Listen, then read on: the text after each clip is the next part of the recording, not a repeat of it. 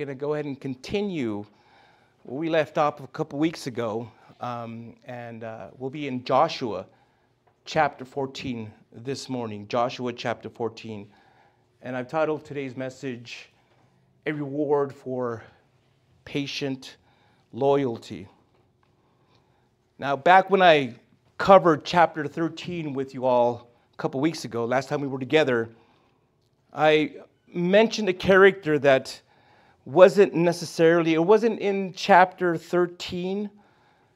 And so I know that it might have confused you a little bit. And if it did, I apologize. And the reason I brought him up is that even though he's not named in that chapter, Caleb is an important character in the next few chapters that we're going to be covering, well, specifically in this chapter here. Now, chapter 14, it divides into two sections: land to be distributed and Caleb's request of Hebron. Now, each section is followed by a comment indicating faithfulness. And so the first part of our reading that we're going to be reading today, it's going to be me basically explaining the passage. The real meat and potatoes of today's message, of today's sermon, is going to be in the second half. And here's something that I hope that you learn today, that I hope that the Lord speaks to you about as I go through this message. Christ, our ruler, the ruler who came to serve God and others, calls believers to render service to others through the fruit of the Spirit of humility rather than through competition. So before I begin getting into chapter 14 and start reading, let's pray and ask the Lord to speak to us this morning. Heavenly Father, as Pastor Isaac prayed, we are so thankful you have us here. Lord, I pray that you will reveal to us the things that we need to know and understand, Lord. New truths, new understandings. We want to draw near to you, Lord. Some people here just going through really difficult times, Lord, and they desperately need to hear your voice, need to fall in love with you even more and depend on you even more. Not just here, but those that are watching as well. I pray that you will speak to them powerfully, and that this message will also go out powerfully. So now we ask that you protect us here now, Lord. Watch over us. Fill this room with your Spirit as we now sit at your feet and hear your word. Pray this in Jesus' name. Amen. All right. Joshua chapter 14, verse 1. And the word of God says, the Israelites received these portions that the priest Eleazar, Joshua, son of Nun, and the family heads of the Israelite tribes gave them in the land of Canaan. Their inheritance was by lot, as the Lord commanded through Moses, for the 9.5 tribes. Because Moses had given the inheritance to the 2.5 tribes beyond the Jordan. But he gave no inheritance among them to the Levites. The descendants of Joseph became 2 tribes, Manasseh and Ephraim. No portion of the land was given to the Levites except cities to live in, along with pasture lands for their cattle and livestock. So the Israelites did as the Lord commanded Moses, and they divided the land. This chapter begins with the distribution of the land on the west side of the Jordan to the 9.5 tribes. If you remember again, the 2.5 tribes on the east side had already been given their lands, and they had made a promise that they would back up and fight alongside their fellow brothers, the other tribes, and in order to conquer the land. So now that that's been done, they have those lands already. Now these verses, they also introduces us to the main characters in the land distribution. Joshua and Eleazar and the heads of the tribes, or the heads of the clans. Now, aside from Joshua being identified as son of Nun, not much is said here about Eleazar, but other Old Testament passages do. Exodus chapter 6, Numbers chapter 20, and Deuteronomy chapter 10 explain that Eleazar was the son of Aaron, his successor, and the official leader of the Levites. Numbers 27, chapter 27, verses 19 through 22, also says that he used the Urim and the Thummim to determine God's will and to allot all the tribal lands.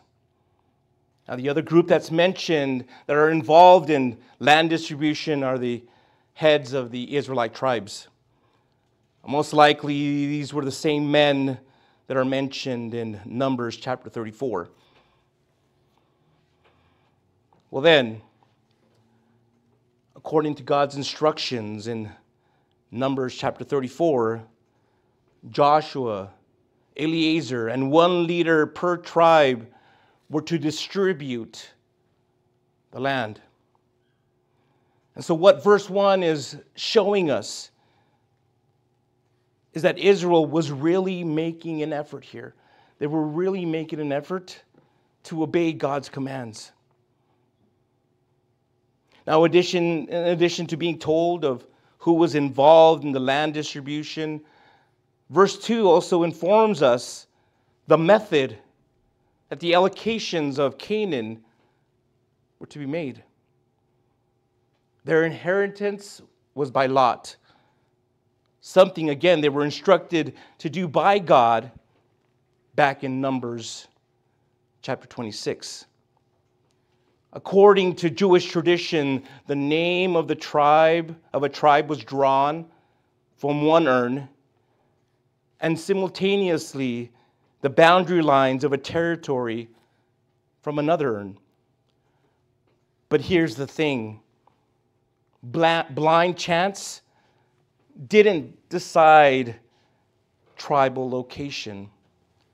No, it wasn't blind chance.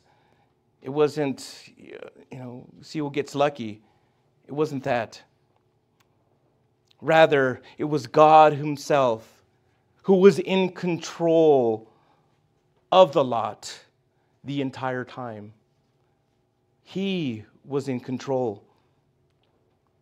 And so all the problems that existed and that caused tensions and jealousies among the tribes regarding what assignments they were given was just foolishness. All those quarrels, all those fights, all those little civil wars they had because, oh, your land is greener than mine and your land is bigger, you have more stuff. It was dumb. It was really foolish. All that infighting could have been avoided had they just accepted the fact that their lot was part of God's purpose. It was his purpose. Verses 3 and 4 then gives us a review of the Transjordanian tribes. Manasseh and Ephraim and the Levites. The eastern tribes had already been given their lands, but the Levites, those poor Levites, received no major lands except cities to live in, along with pasture lands for their cattle and livestock.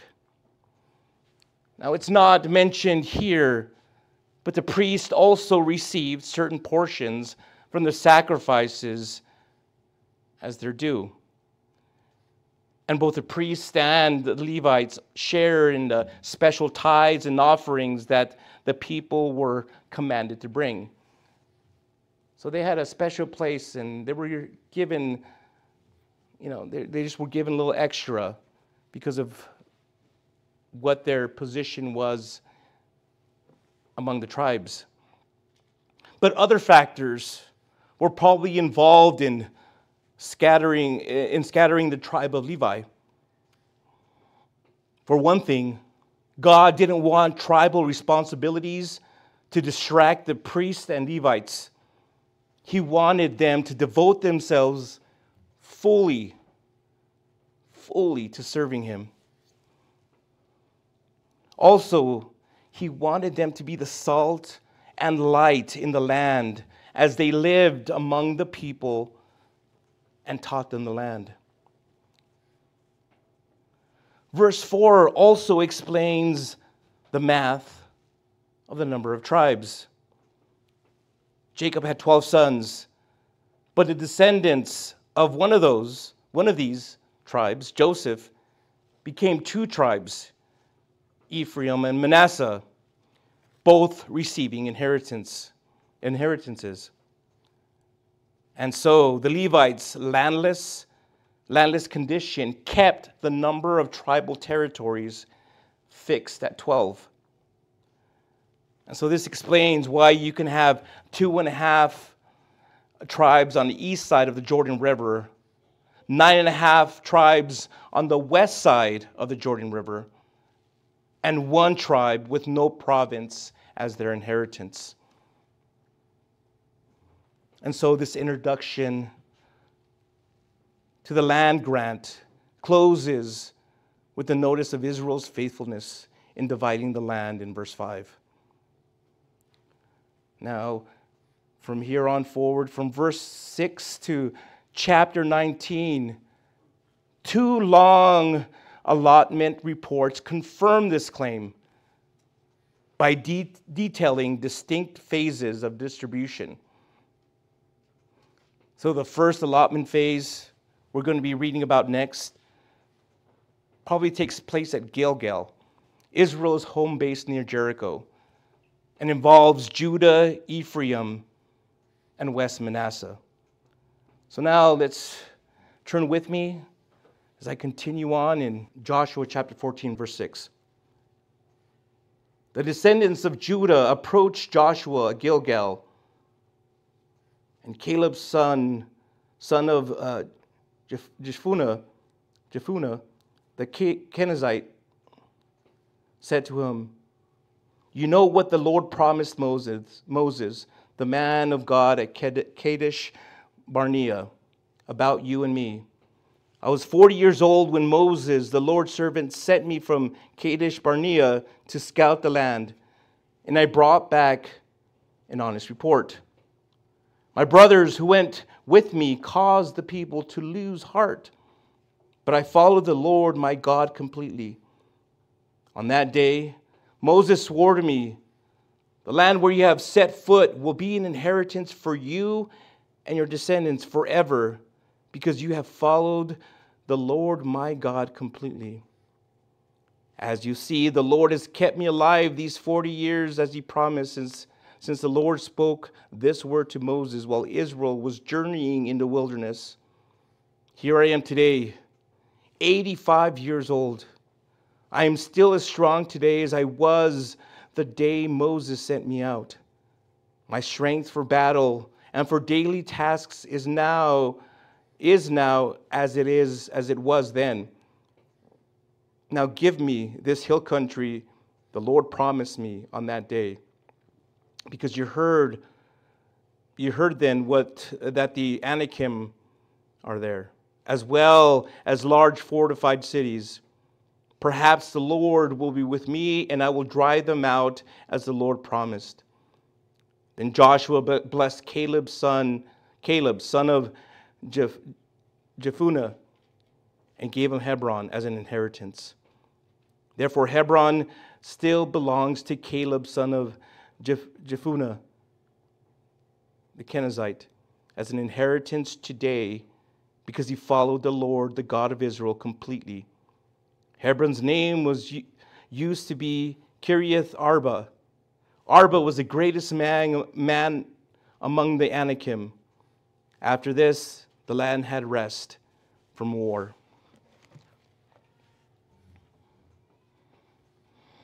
In verse 6, Caleb and a group from his tribe approached Joshua, the leader of the entire Israelite congregation.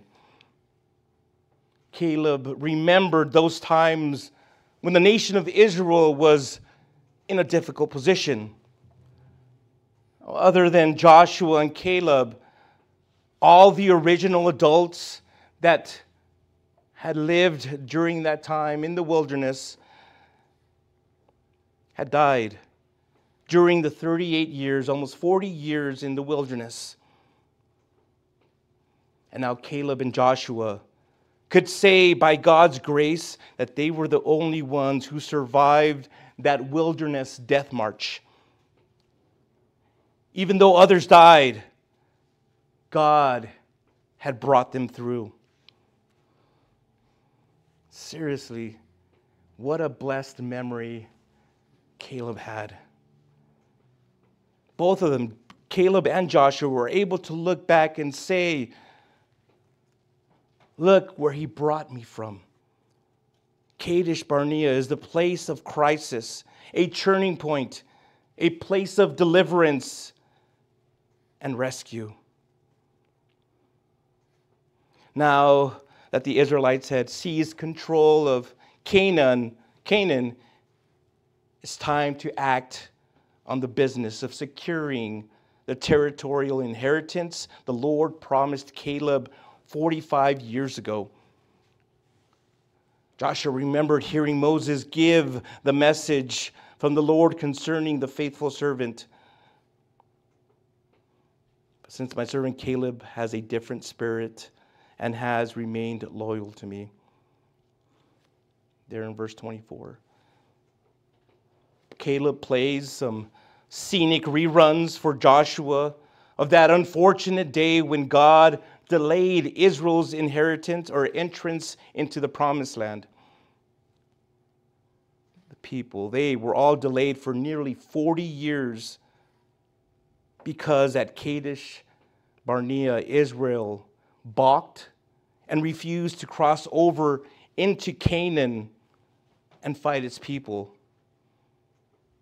And we know now what it says there, that Caleb was 40 at that time. Now, even though the 10 spies gave over to unbelief, it wasn't so with Caleb. Caleb followed completely. 3 times a form of expression occurs in this chapter. In verse 8, but I followed the Lord my God completely. Verse 9, because you have followed the Lord my God completely. And verse 14, because he followed the Lord, the God of Israel, completely. Now, I'm not sure if you knew this, but in Hebrew, the name Caleb means dog. So you see, Caleb was like a dog who had gone to canine training school and followed the master's direction with devotion without turning to the right or to the left. Caleb followed the Lord without exception. He believed the Lord's promise to keep him alive and received what was promised. God made a promise to Caleb when Caleb was 40 years old. And now, 45 years later, he's now 85. Let me tell you this, church. A believer who remains in the will of God is immortal until God's purpose for his or her life is fulfilled. How long can we wait on the promise of God to be fulfilled in our lives? Time doesn't matter, my friends. Whether it takes 4 years, 40 years or 45 years, we must remember this. God is not in time. God is not in time. Time is in God. If God said it, He will do it. If God said it, He will do it. Let me give you some biblical examples of what this looks like. In the New Testament days, if you remember this story, Simeon, the priest, did not die before God's promise to him was fulfilled. Mary and Joseph entered the temple with the infant Jesus. Luke writes in chapter 2, verse 26, it had been revealed to him, Simeon, by the Holy Spirit, that he would not see death before he saw the Lord's Messiah. So when Simeon saw the baby Jesus, he took him in his arms and said, now, Master, you can dismiss your servant in peace, as you promised. For my eyes have seen your salvation. Another example is Paul.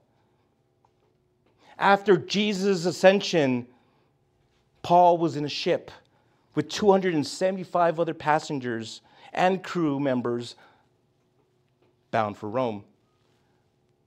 After many days of going without food and not seeing the sun or stars, the passengers and crew panicked and gave up all hope for survival. But there was only one person on board who still had hope. It was Paul. Paul testified to the others aboard the ship that the Lord sent an angel at night and told him, and this is what he said in Acts chapter 7, 27, verse 24, don't be afraid, Paul. It is necessary for you to appear before Caesar. And indeed, God has graciously given you all those who are sailing with you. But not only that, we have some even more recent examples that show us that sometimes God's purpose for His children is fulfilled at 39 years of age. Dietrich Bonhoeffer and Martin Luther King Jr. are examples of this. Both died at 39, one by hanging and one by an assassin's bullet. Sometimes God's purpose isn't fulfilled until the age of 96.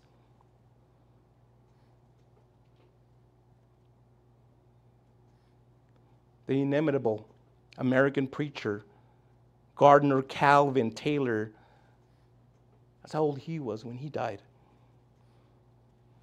Church, the reality is, the truth is, let me just tell you this. We cannot explain God's timing. Maybe you had a parent that died at a really old age, but you had someone else that was close to you, a family member who died at a really young age.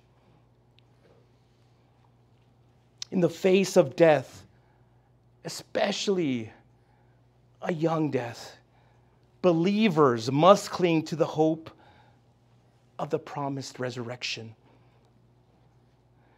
The important matter is not counting on the number of years one has, but making the number of years count. Let me repeat that.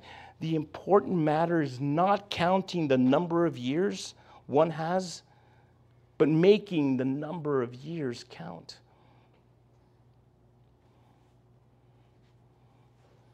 Now, at the age of 85, Caleb claims in verse 11 to be as strong as he was when he was 45 years old, 45 years ago. So is this hyperbole? Is this an extreme exaggeration? Is dementia starting to set in? Or is he simply lying? How can a person be as strong as a 85?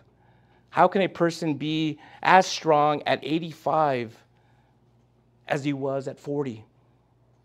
Caleb even says that he is just as vigorous and dexterous to go into the battlefield as he was 45 years ago. Now, most people you will probably talk to who are advanced in their years will pretty much tell you, yeah, that can't be.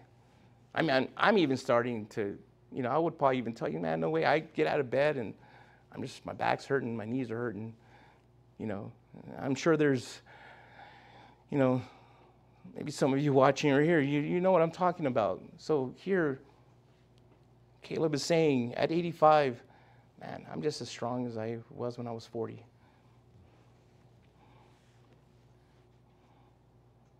Again, some will just refute those kind of statements. Because for many, it becomes more difficult to lift objects, go upstairs, bend over, and tie up shoes, or do many things that were previously done without thinking earlier on. Well, Joshua claims can be unrealistic. But let me add this. What he says isn't based on physiology. It's not based on physiology, my friends. It's based on theology.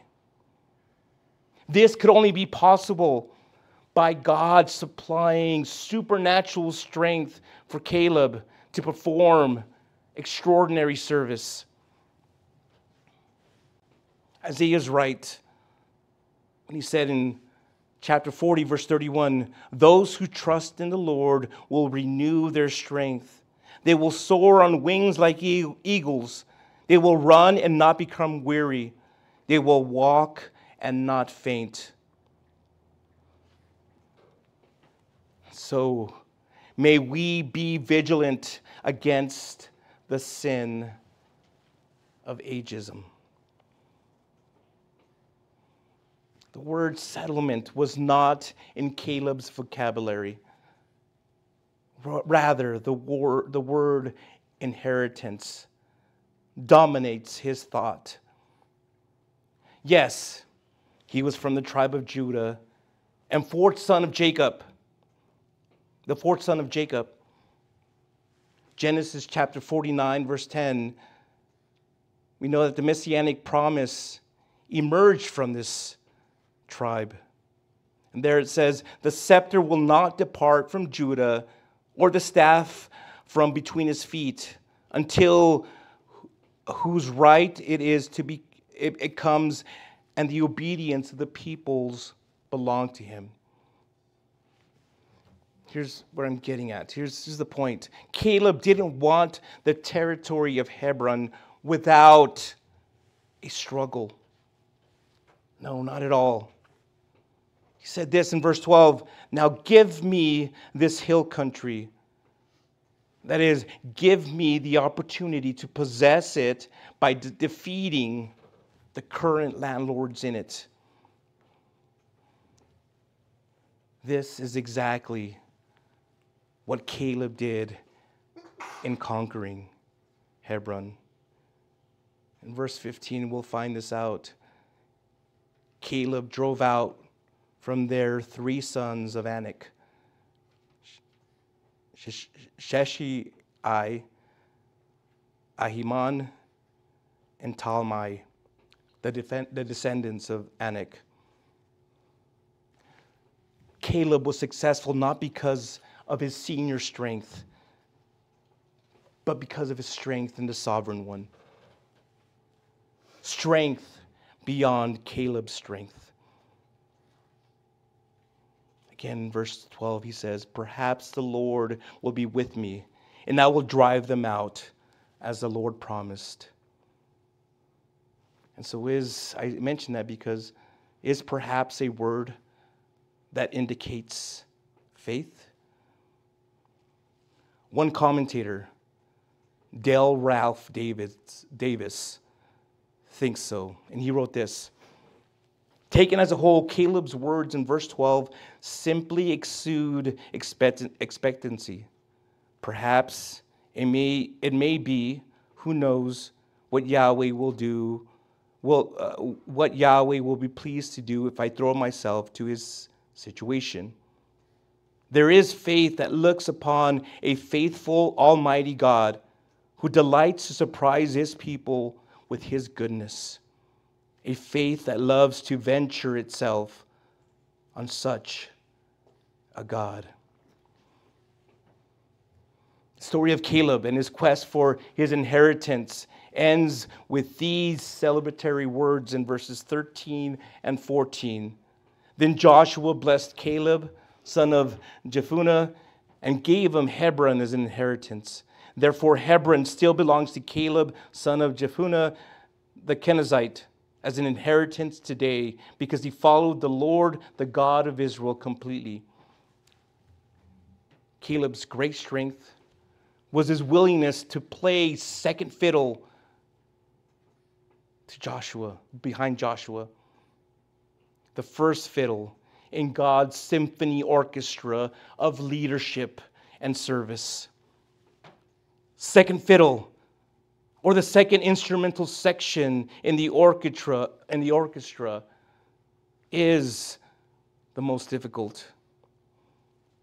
Yet Caleb played second fiddle without competing with Joshua, who played first. He knew where God had called him, and he served with Joshua corporatively and not competitively. He served, keep this in mind, he served without jealousy. In life, it's difficult to be a maid of honor when one wants to be the bride, or to be a best man when one longs to be the groom. In sports, it can be discouraging going to all the practices knowing that you will sit on the bench during the game because you did not make it to first string. Graduating students who demonstrate excellence in academics relish the opportunity to give the valedictorian address during the graduation ceremony. But many instead are chosen just to give the salutation address. Even in church, a trained and effective pastor, teacher may only find total fulfillment in being a senior pastor or director of a Christian school.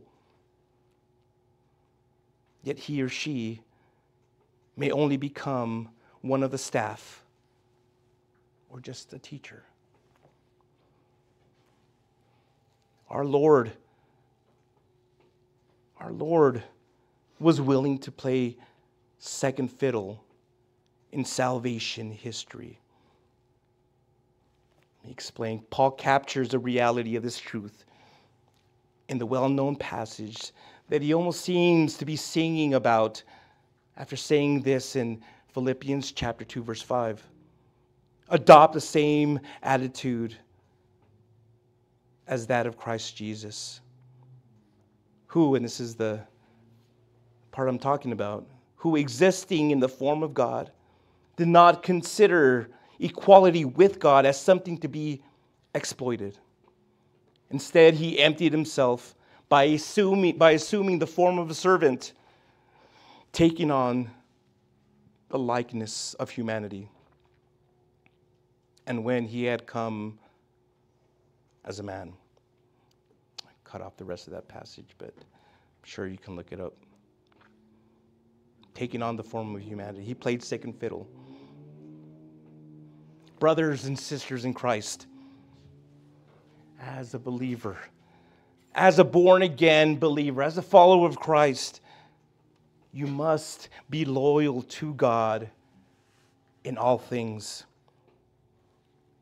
Caleb asked for the hill country in Hebron to conquer. Jesus went to the hill of Calvary, allowing himself to be conquered by death, and then to conquer death 3 days later by rising from the dead. Christ, Jesus, who is preeminently first in his exalted state, was willing to step down to the depths of humiliation, only to be elevated back to the heights of glory. If Christ came not to be served, but to serve as second fiddle to his Father, should you as a believer not also do the same? This is why I contend Christ, the ruler who came to serve God and others, calls believers to render service to others through the fruit of the spirit of humility rather than through competition. There's a movie that came out several years ago. I think it's called Sully, right? It was an airport pilot, Tom Hanks. Was that what it was called? Sully. If you guys aren't familiar with the story, let me share something about it. On January 15, 2009, Captain Chesley Sully Sullenberger left New York LaGuardia's airport on U.S. Flight 1549 with 155 passengers and crew on board.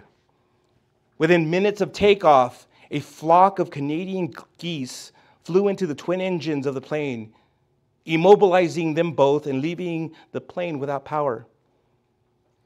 Captain Sullenberger was able to guide the plane and avoid crashing into buildings.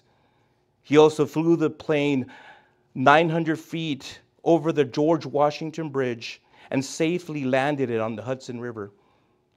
155 passengers and crew members got on the plane at LaGuardia, and 155 walked off onto the plane's wings on the Hudson. There were no casualties. Sully got most of the accolades for his aviation maneuvers and astuteness. However, he remarked that he could not have done this by himself. While he was flying the plane, his co-pilot, Jeff Skiles, was flipping switches. It took a switch flipper to help in the rescue mission, as well as the captain to guide the powerless plane. Friends, Christ, the ruler who came to serve God and others, calls believers to render service to others through this fruit of the Spirit of humility rather than through competition. As Zechariah chapter 4, verse 10 implies, believers should never despise the days of small things. I know I certainly don't. I don't despise them. From the moment we planted this church more than 7 years ago, there at the hotel in front of the movie theater, to now, the church has seen some growth. Sometimes, even there's some weeks we just have 2 or 3 people in here, and that's fine. I'm not upset about it. I don't get sad about it. I don't get frustrated. I honestly do enjoy it. I don't despise the days of small things because I know that God has a plan. I know that God's going to do something amazing here with this church. Now, I do think it's going to grow a lot eventually if we remain faithful. If we just remain strong, if we stay united as a church. But honestly, maybe I'm just here for a season. I'm not, I'm not saying that I'm going to be quitting tomorrow and that's it, or once we get to a certain phase, I'm out of here. No, I'm not saying that. I'm just saying that he may just have me here right now for this time while we have this group of people. And when it does grow big, he may have somebody else preaching from this pulpit. I don't know, but I have to accept his will, his timing, his purpose. This isn't my church. This is his church. And he's just using me as an instrument, even if it's just for on a temporary basis. Now, sure, I would love to be part of the growth here and to see it grow, to see more people come to know Jesus, because ultimately that's what really matters. That's what I really want to see. I don't want to see just chairs full. I want to see more people come to know Jesus as Lord and Savior, to be saved. I don't want to have these chairs full and no one, everyone just remains unbelievers. No, I want to see the kingdom grow. I want to see lives change. I want to see marriages restored. I know what the power of God can do. I know what the strength of God can accomplish. And so many times that I've been weak, it's been so hard to go on, but he's giving me the strength. Every single week, he's giving me the strength. Keep in mind, again, it can be difficult. I work a full-time schedule at my job. I work from 10 p.m. to 8 in the morning. I deal with a lot of things going on there. I'm always on high alert, my head on a swivel. I got to have a certain demeanor, make sure no one, I don't look, in a way that someone's going to take advantage of me. And that can be exhausting. I keep my normal work schedule on Saturday nights. So usually when I'm here, I haven't gotten any sleep the night before. Again, I'm used to it. It's fine. I'm not complaining about it. What I'm saying is that there have been times where I'm just, leave my house on Sunday morning and it is difficult. But the Lord, he gives me the strength that I need. He gives it to me. It's not me. I'm powerless. Again, I know myself, and I just would have given up years ago. No, he gets me through, and he can do, my point being is he can do the same for you. He can do the same for all of you. And maybe he has done that for you. And if he has, testify to it. Tell those who you know are going through a difficult time, who do feel weak, to just hold on to the Lord, to trust in God, to rely on his strength. He will get them through that time.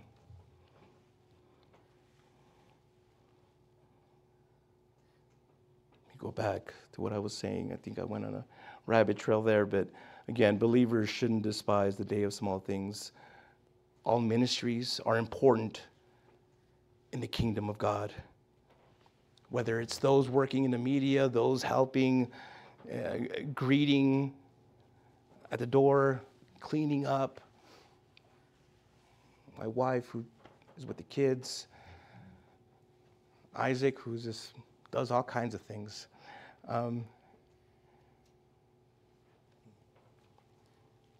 All ministries are important. Teachers, cleaners, everything. They're all important in the kingdom of God. Every Joshua, every ministry leader, every Joshua needs a Caleb who is a switch flipper. like the co-pilot that Sully had. He needs someone who is reliable. God called Joshua to lead and called Caleb to walk aside him, assisting him in ministry. So there must be a sense of unified diversity in the ministry of the church. What do I mean by that? There are people whose names will never be put on the church website. There are those who will work in nursery rooms and change diapers and give children milk and oatmeal and cookies. However, some of those children will turn out to be the next Billy Grahams, Martin Luther King Jr.'s, Corrie ten Booms. Think of all those great Christians, all those leaders that you admired, that you look up to.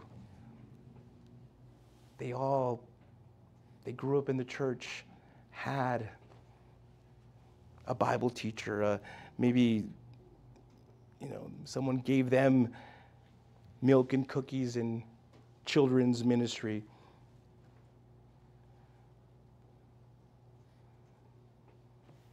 Yeah, you just never know. Some of those will be great people, great men and women of God.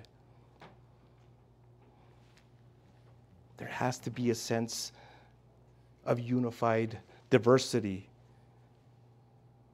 that mirrors, there will be a sense of there ought to be a sense of unified diversity that mirrors the end time reality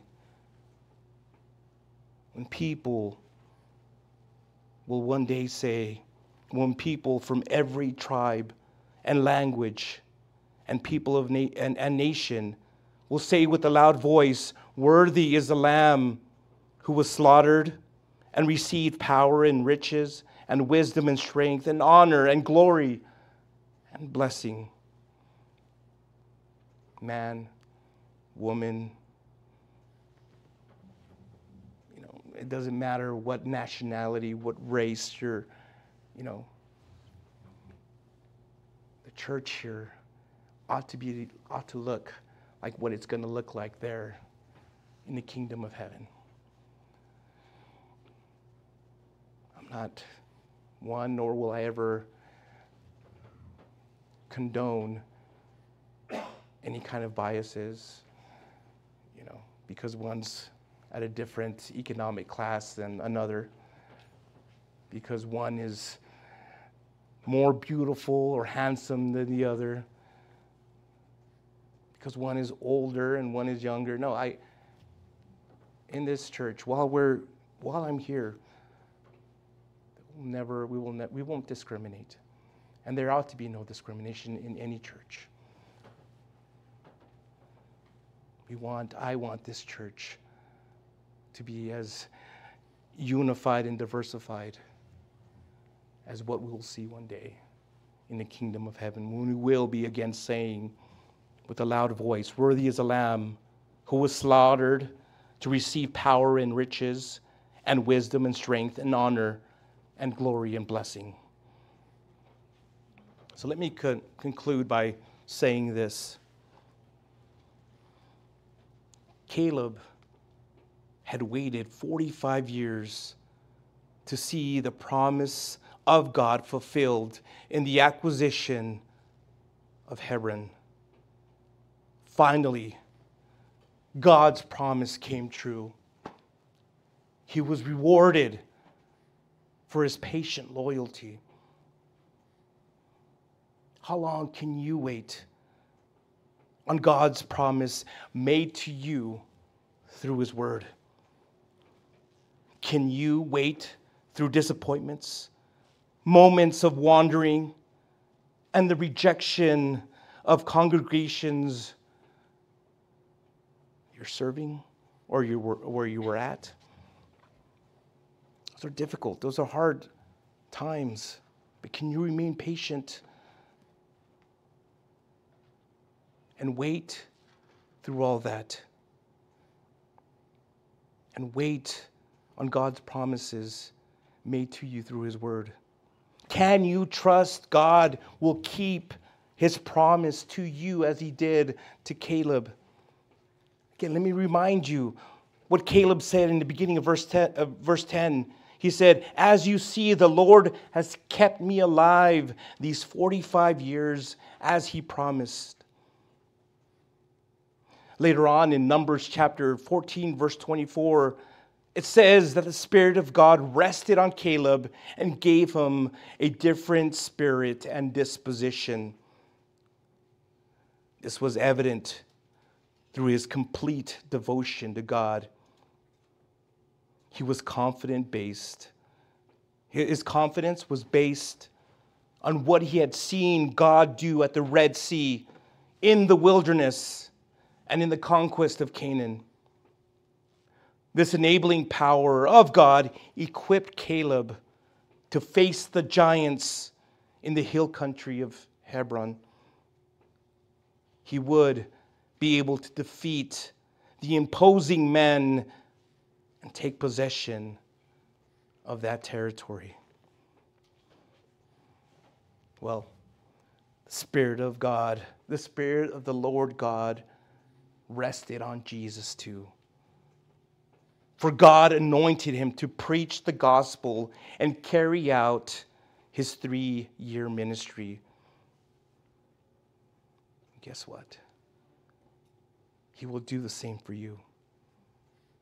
For each and every one of you, whatever ministry that is, whatever capacity it'll be in serving Him, serving the church. His Spirit will rest. God's Spirit will rest on you. And you'll see it's a different type of work than having to do your regular job because you have to. And this kind of ministry, this kind of, when the Holy Spirit is in you, there's a joy. There's a joy in doing it. You don't mind. It's because you know you're doing it for the Lord. You're not doing it for anybody else. You're not doing it to get brownie points. You're not doing it to get notoriety. You're not doing it to get your name up there. No. You know, I know people here that have said, I don't want to be up here, up there, and I just want to be, just that person in the background. I just want to serve. It's wonderful. That's great. And the Lord sees that. The Lord sees that the heart behind that person. It's not about making a name for themselves or anything like that. No, it's just doing it because they love the Lord and they want to serve the church. Brothers and sisters in Christ, serve. Serve willingly. Serve unapologetically. Serve humbly. It's a lot of, this church, it may appear small, but a lot of things that everybody here can help out with.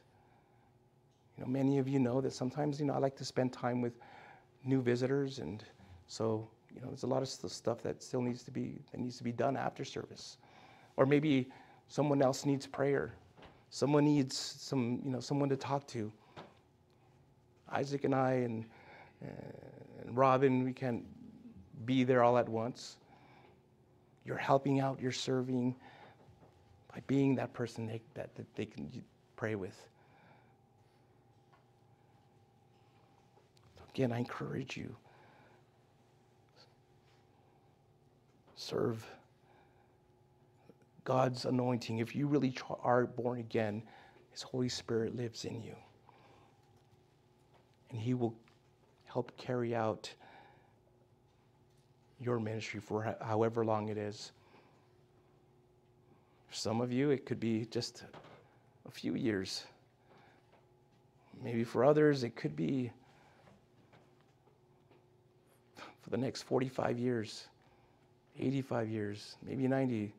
Someone can tell me, well, how was Chuck Smith before he passed away? How old was he when he died? I think he was in his 90s, I believe. Mid to late 90s. And he preached the Wednesday before he passed away. His ministry wasn't over until he breathed his last. And I feel the same way. My ministry will never be over until I breathe my last. And so should you. You should feel the same way. See, friends, the victories won in your life are to magnify Christ, who leads you from victory to victory. Maybe some of you here watching, listening, who are just going through some really hard times right now. And I get it.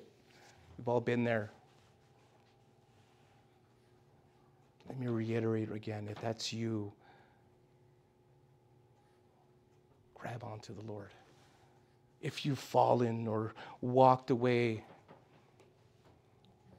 He's there with His arms extended, waiting for you to come back. He wants to give you that strength that you need. And many of you know what I'm talking about. I have experienced it when I fell for the Lord, when I fell and walked away from the Lord for 10 whole years or longer. He was there the moment I cried out for Him, when I was just done fighting and wanting to do things my own way. He showed His grace to me. That is so wonderful. And again, some of you know what I'm talking about. So again, if you're going through a hard time, you've walked away, come to Jesus. Come to Jesus and He will give you exactly what you need.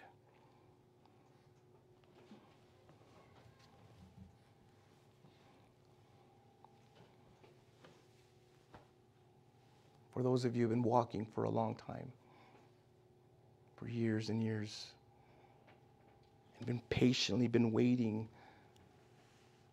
on the Lord to fulfill His promises to you, don't give up. Remain steadfast. Continue to be patient. Continue to be loyal. Keep being obedient. Don't give up. I know it's difficult, but you're not alone.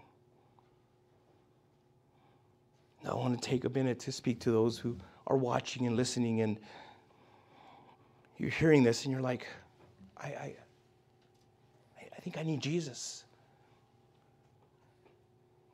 You do. You need Jesus.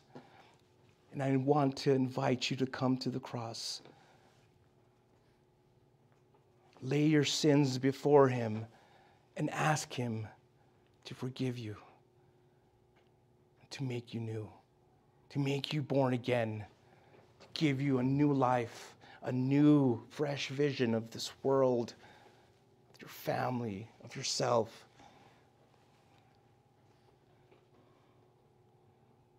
He wants to give you the promises that are found in His Word. He wants to give them to you. So if you're ready to do that, you now see your need for Jesus and want Him to be the Lord of your life. Wherever you're at, wherever you may be, I just want you to close your eyes and bow your head. And with all sincerity, with all your heart, pray this. Lord Jesus, I know that I'm a sinner, and I ask for your forgiveness. I now truly believe that you died for my sins and rose from the dead. I now repent. I turn away from my sins and confess you and you alone as my personal Lord and Savior. Jesus, thank you for dying for me. Thank you for forgiving me. And thank you for saving me. So now I ask you to fill me all the way with the Holy Spirit, so that he may help guide me and teach me and show me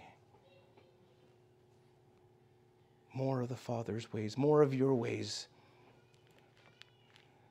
to be able to love more, show grace, show more grace, show more compassion, more mercy, to love my enemies. Fill me with the Holy Spirit so that he may remove all the junk that's in my heart. I want it to be completely filled with you.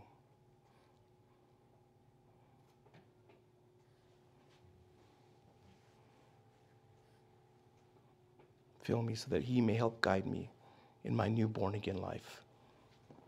In your name I pray this. Amen. Thank you so much for visiting us here at Fresh Vision Calvary Chapel. We hope we were blessed by Pastor Angel's message.